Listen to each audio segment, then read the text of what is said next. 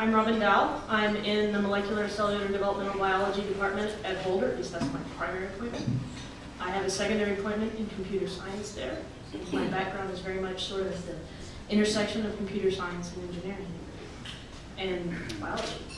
And we are moving very rapidly into a shift in medicine.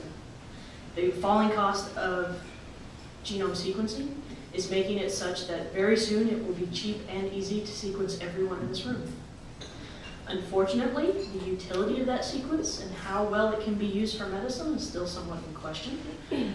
For example, even with very closely related individuals, it's difficult to tell when a specific variation or a change in that sequence between you and your sibling might actually have some impact in you medically.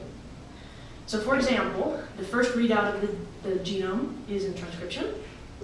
Transcription, we now know a large part of the genome is transcribed, even parts that we have no idea what they do yet. And we know that developmental processes and various physiological aspects of your body depend on very complicated patterns of transcription being established within the cells, but we have no idea how to predict transcription from sequence alone. We know the sequence encodes it, but we don't know how it reads it out.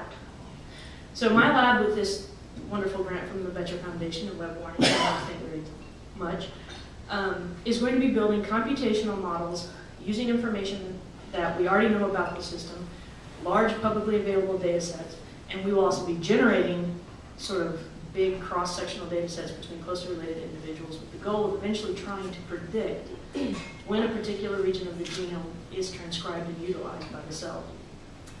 I want to thank the Boettcher Foundation, thank the Web Warning, trustees.